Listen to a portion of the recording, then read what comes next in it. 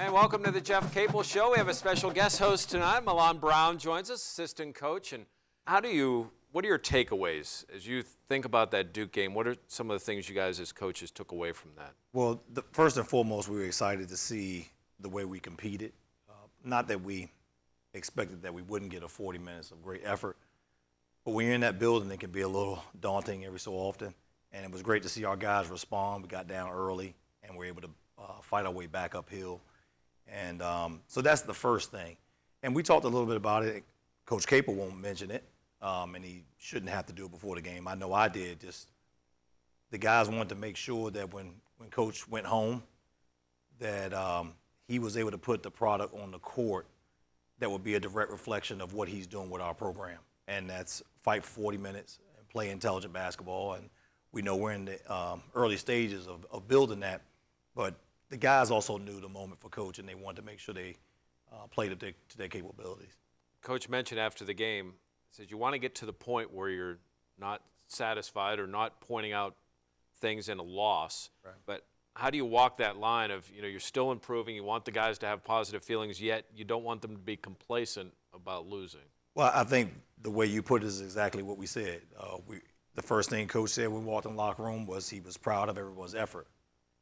But this is not the result that we are trying to achieve. And we have to understand that there is a balance of, yes, we appreciate the effort, but we have to understand that the effort that we put out obviously wasn't good enough. And there's some things that we need to continue to work on. And the goal is to bring the program to a level that it's actually never been before. And so with that comes along work that's probably been never done before. I want to get your perspective on a couple of guys. Obviously, Jeff has been here for the show, but with you in today, Milan Brown guest hosting today, what has made, from your standpoint, Justin Champagnie, that transition not seamless, but why has he been able to have success as a freshman? Well, I think first and foremost, he has a knack around the paint. He's not afraid of contact, but he's also able to finish through contact. He's very, very good finishing plays 15 feet and in. He comes to play for us, and we joke with him sometimes, he probably should buy Coach Capel a Christmas gift, because I don't know if he ever shot a three before he arrived at Pittsburgh. And really? We're allowing him to be a player. And so he's gotten to the gym. He's put the work in. I think he's starting to understand that the work he's put in has been good, but I need to put in a little bit more. And so, but it's hard to put that round thing in the basket, especially when they're trying to stop you. And when you have touch like he does, he can contort his body and make some plays that seem very hard to some people, but for him it just comes naturally, and so we're blessed to have him. You could tell he's had some good coaching, because there are fundamental things that he does, boxing out and just little things that he does really well for a young player. Absolutely, and the high school program that he came from, obviously, but where he's from, you expect guys from New York to bring a certain amount of toughness, to understand what it's like to have somewhat of a playground mentality that you're not going to stop me, and I'm going to get to the point where I can make the plays I know I'm capable of making.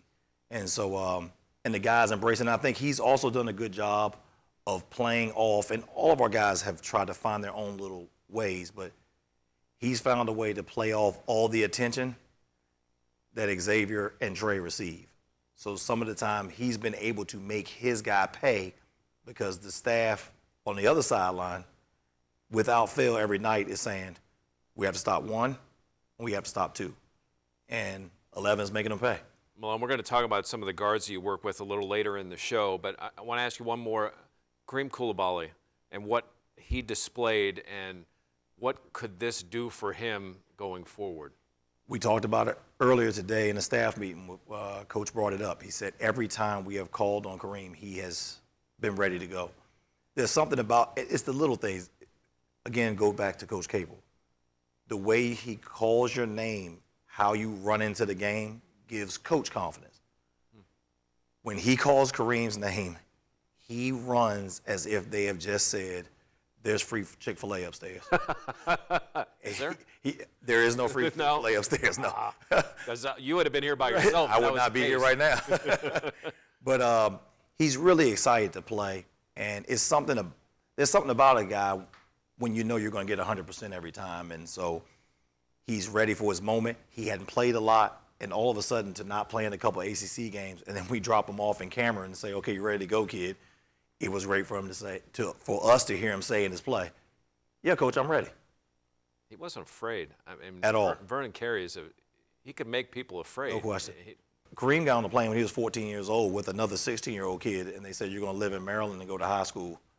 Basically figure it out.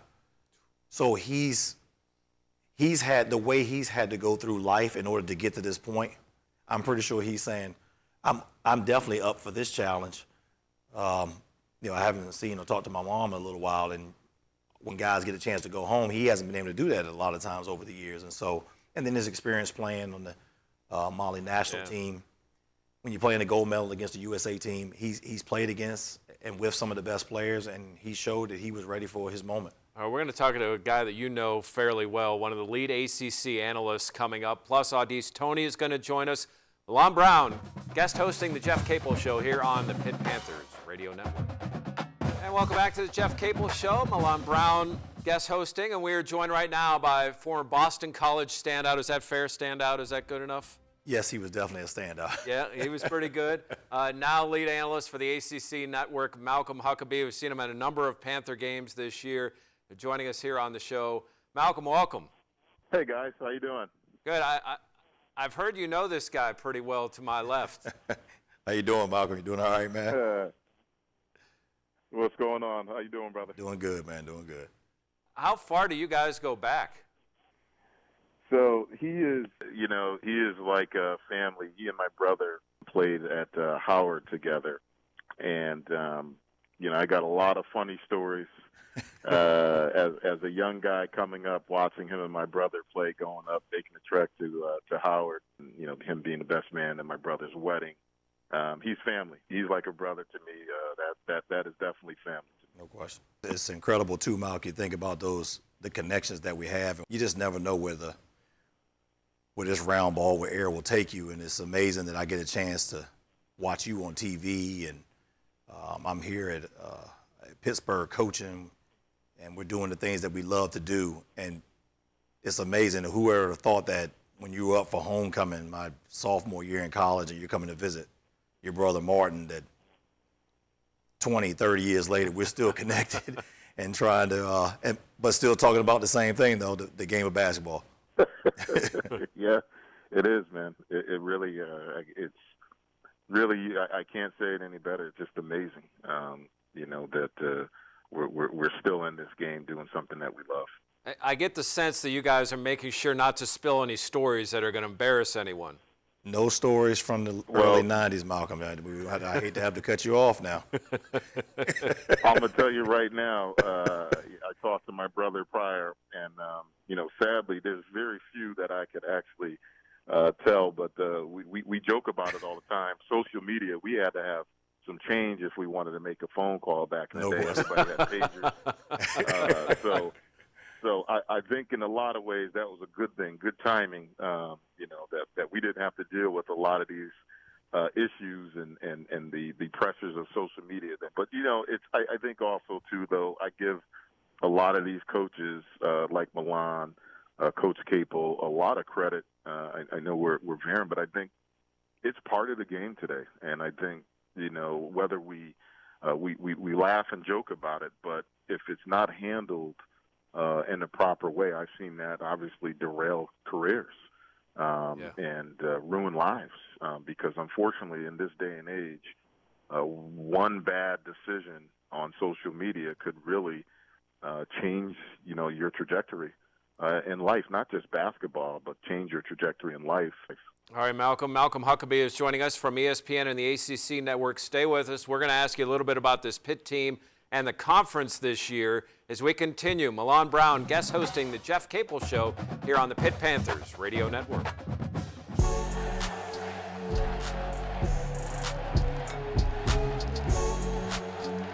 McGowan pulls up and he hits it. X-Man jam.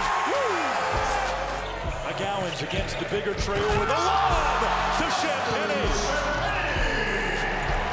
To Ryan Murphy for the three. Yes. Wow. And the place is on fire.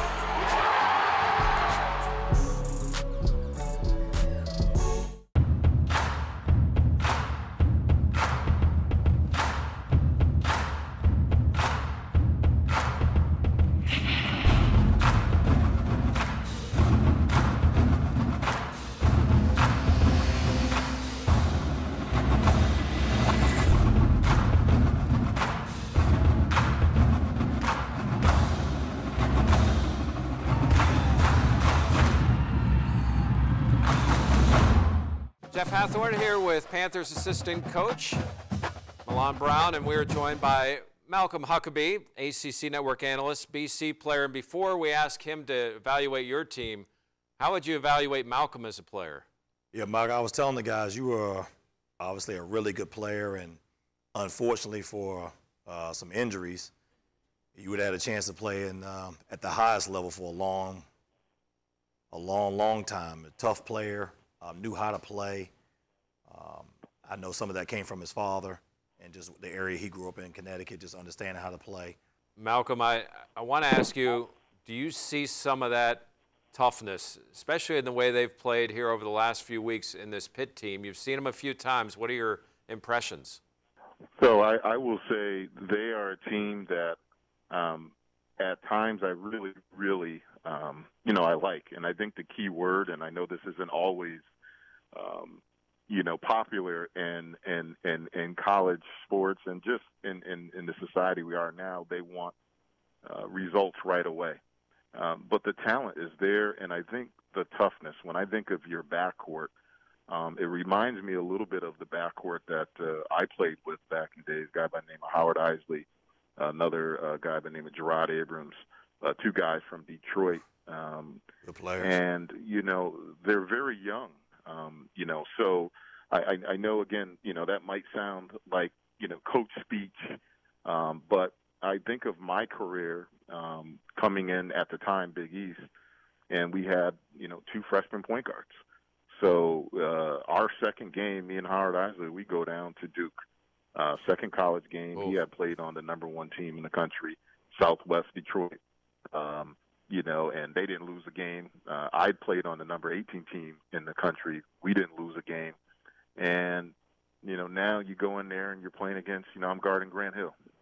So now it's time to get into the weight room. Isley running around with Bobby Hurley, and they just come off winning the national championship. And I guess my point being is when I evaluate Pitt, I think if you keep this unit together, and I look at what you have, if you keep this unit together by next year, even by the end of this year, I see them as a very, a very good and definitely a tournament team, because when you have the talent that Xavier Johnson has, when you have the talent that Trey has, their ability to pressure guards, not only on the defensive end, but I think the way that they get into the paint and obviously in the open court, they are a very dangerous key team. I think the problem, and I think the frustration has been the inconsistent play. At times, you look at it, you come out, you have some great wins. You beat Florida State. Now looking like a really great team, top 25 team at Rutgers. You guys beat them. I think, I really love your young players. Obviously, Tony had a great game. But for me, Champagnie is going to be another guy that's just going to continue to get better. And you throw in Trey, you throw in X, a little bit more poise, a little bit more experience, but in-game situations. I think you guys have all the pieces in place to be a top-tier and consistent ACC team. Malcolm Huckabee is joining us, ACC Network, and you've seen a lot of the teams. Currently, it's Louisville at the top. You could probably say Louisville, Florida State, Duke might be the cream, but how do you see this league this year? I think like college basketball. I think on any given night, you're going to see things. Obviously, maybe not like what you saw with, Duke losing at home. I believe it was Stephen F. Austin. But, I think the league in general right now, and we, I had a Syracuse game, at the Syracuse game, speaking with Jim Boeheim about this. I agree where he said, look, I think the middle to bottom half has gotten better. And then you look at what Virginia lost, you look at what Duke lost from last year, and I think there's less of a gap. So when I look at the team, I still say, it's going to go through a Duke, and then you throw in a team like a Florida State and a Louisville, I think it's you can almost flip a coin with those teams right there because as it's already been proven on any given night, a Florida State can take a loss. Obviously, a Louisville, and I've always said Trey Jones to me may not be Duke's most talented player even last year, but he might be their most important. And I think when he's playing well, I don't think they're unbeatable, but I think when he's playing well, they're very difficult to match up with because I think he does what your guards do, which is he pressures the ball well. And then when he doesn't have turnovers, which he did in the game against you guys, I think he had 8 assists, 0 turnovers. That offense, they just don't make many mistakes. And then middle half, that middle half of the league, look, again, it's a guess. I mean, I like what you guys do. Again, when you're playing well, you're not turning the ball over. And I'm not saying that because Milan's sitting right next to you. I think you guys I wouldn't want to, have to bet against you when your guards are playing well. When Trey and X are playing well and making good decisions with the ball to go along with knocking down shots, they're just a handful to keep out of the paint. I think the question mark is which one of those guys is going to show up. And, when they're making good decisions and they're in the lane and you guys are getting to the free throw line, you're very difficult to match up against. You see him on ESPN and on the ACC network. Malcolm Huckabee, thank you for joining us. Appreciate it. Appreciate it, Mal. Thanks a lot, guys. See you guys this weekend. All right, he's coming off a career performance. Audice Toney is going to join us as Milan Brown is co-hosting or guest hosting the Jeff Capel Show here on the Pitt Panthers Radio Network. Assistant Coach Milan Brown guest hosting here the Jeff Capel Radio Show. Jeff Hathorn. And we're joined by a man who had quite a game at Duke. He's been coming on since returning from injury. We're joined by sophomore Audice Toney. Audice, how you doing, man? I'm doing good. How are you? I'm good. How would you describe your game Tuesday at Duke? It was just electrifying. It was just energy, aggressive the whole time, mentally locked in. So, was that the key there? Like, not being afraid and just attacking, even knowing what they have, but you can't sit back, you have to attack? Yes, sir. Like the coaches sat down with us before we got here and recruited us. He wanted guys to come in, to be able to come in this program and go to Duke and North Carolina and Chapel Hill, stuff like that, to just punch them in the mouth first, So, that's what we all had a mindset of doing when we went into Duke. Is there a point, though, where you walk in and maybe for the first shoot around where you look in and you take a look around, then you kind of get that out of the way? Is that what's so good about having 2 shoot arounds, if you will? Yes, sir. When we first walked in, the night we got there, it was shocking because that was my first time ever been in the camera indoor. So I was like, wow, But then at the same time, when the lights come on, it's the game time. So Coach didn't walk you upstairs and say, hey, look, there's me. Nah, he's too locked in the game. So, Audice, I know you're kind of a guard forward. So do you work with Milan? Do you work with Jason? Do you work with Tim? How do you work your day? I work out with Coach Brown and Coach JC as well. It's just different things. They do different things. Like Coach Brown, there's a lot of shooting, a lot of ball handling. JC is the same thing as ball handling, post moves, stuff like that. So different things. A little bit of everything. Little things to add to the game. I imagine that's got to help you because you kind of understand where everybody's doing, right? Yes, sir. What are your impressions, Milana, of what Audice has done, especially since coming back from the elbow injury? Well, I think that's one of the biggest things is that he was able to gain his confidence back after being injured. You just don't know how long it's going to take a guy to get the feel of the game back. That's the hard thing. Most of the time when you're playing well, and I'm pretty sure Audice can attest to this, when you're playing well, you just have a good feel. You feel good on the court. You understand where the guys are going to be, where the play needs to be made. And so it just took him a little bit longer to get the feel back because he was out of commission. And so, and then still trying to find his role, even though he's one of the staples, obviously, of our program. He, is unmistakable that Trey and X and Audice have been pretty much the pillars of the program so far. And the guys have we continue to add in, they've had to in a weird way, still tried to bring along, even though it's only their second year. Right. And that's where they've tried to grab some experience from a guy like Terrell Brown, who's been here. And so he's just been tremendous for us. I don't know if it will happen. I don't know how the other coaches feel, but I do know this. I don't know what the ball will do for him as far as going to basket. But I know when we go on the other end, whoever he is guarding is going to have a rough night. And so we just saw the kid at Louisville, Noir, I think he just broke his career high at Boston College the other day with like 37.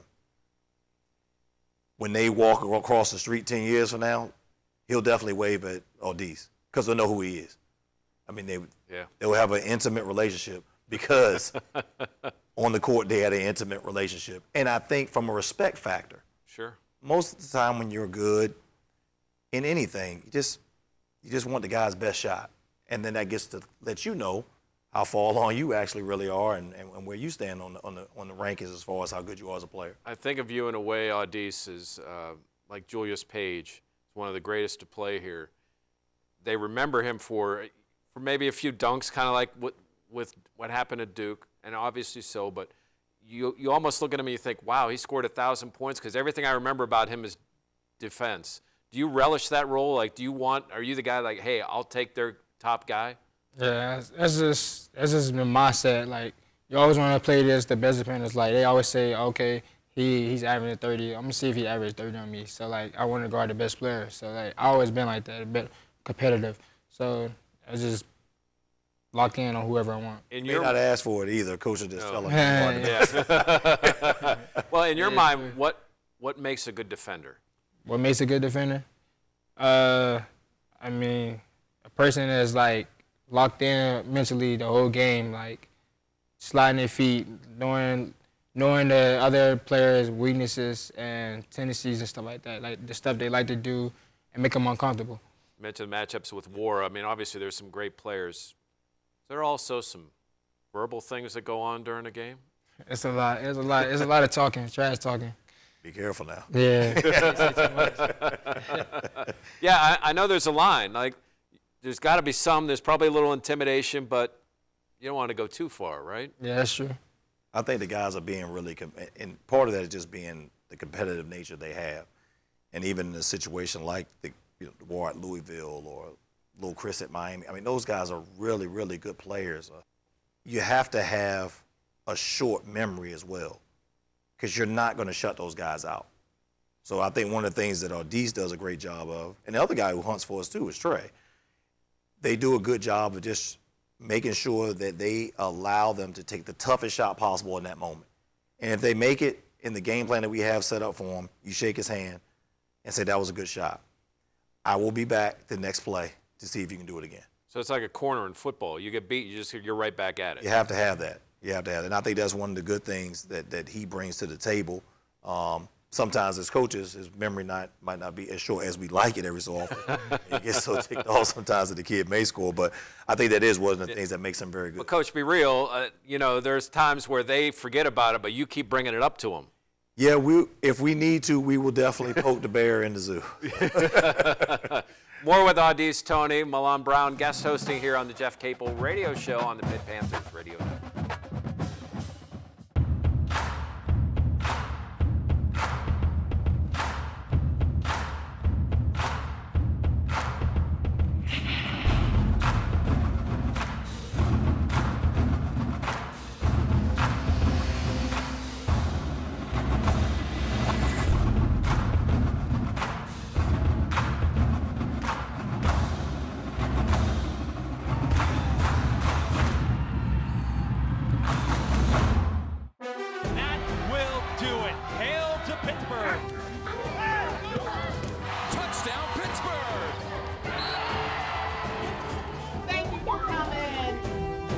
They helped me a lot to just, mold me who I am. Pitt just has it all. Everyone is on their feet. Hail to Pitt. We just witnessed history. Pitt Beyond the Script, weekly on AT&T Sportsnet. And welcome back as we are joined by guest host Malone Brown, assistant coach for the Panthers, as well as Audis Toney. And Audis, how did Pitt get on your list, and how did it come down to your final decision being here in Pittsburgh? Actually, I was in Indiana for the UAA session 2, and that's when I got picked up the offer from Pitt. And even I was talking to Coach Brown, because Coach Brown was at College of Charleston at the time, but then he made a transfer to Pitt, and I was in contact with him as well. And he was letting me know that he made it to Pitt and stuff like that. So I was like, okay, I kept in contact with him. And that's when they threw the offer. Jeff called later on that night, threw an offer. And they've been on my mind. They just text me every day, text my mom every day. And that was big because, like, most coaches they involved with the players, but never involved in the parents. And that was big on me because I wanted my mom to be in the recruitment as well. And they just stayed on it every day. Like, after school, they just called. And it was just love. It felt like a family. So I took a visit here and I committed. What's that like? I was not that kind of athlete. Milan, you were a very good basketball player. What's that like when all these coaches, these people are showing you all this attention, and you have to make a decision? That's probably the biggest decision. Like your year is like, it's hard. It's real hard to do, and that's just like waking up in the morning. Like, what shoes you gonna wear with your outfit? But it's just hard. It's hard to pick what school you want to go to because you got to stick with that school for your rest of your life. You know, so.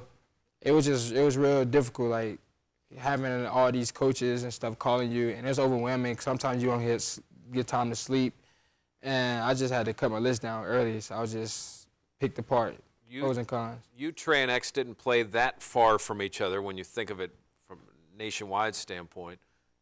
How did you know each other? How did those interactions go before you guys ended up here? We was actually, all of us played on the EYBL, the Nike circuit. And we got invited to Victor Oladipo Camp, Skills Academy in D.C. And me and Trey was roommates, and X was like 2 doors down. And we was all just on different teams and stuff. We was playing against each other, and we all was just talking at the table one day. We was just laughing and joking. And we was like, yeah, we're going to end up at the same school together. And 2 years after that, probably not even 2 years, a year after that, we all committed to the same school. And it was just crazy. Coach was saying earlier you're part of that group, part of that core. Do you relish that type of leadership role? Do you want to be that guy? Yes, sir. I always preach to myself that I always got to lead and I'll follow, you know. And I always been like that. Like my mom raised me that way. Always lead, be a leader. So, and that's what Coach done buy into, and being a leader. Each day in practice, each day on the games, anything in locker room, just be a leader. You've seen it now over the last few games. The Oakland Zoo is back. You hear it. It's loud. What's the environment like at home? And I know you guys have a big game at noon on Sunday. It's crazy. I love the Oakland Zoo. It gets us fired up. Like before the tip-off, warm-ups, they all into it. Like we into it. So that's what gets everybody pumped up and for the game. Well, good luck. Thank you. The rest of the way. I know a big rematch with Miami, and then 2 other games this week, a chance to get right back in that ACC hunt. Best of luck to you. Yes, sir. Thank you. Milan Brown. Thank you. Guest hosting here today. Our thanks to Malcolm Huckabee for joining us from the ACC Network and ESPN. Panthers home, noon, here on the Pitt Panthers Radio Network.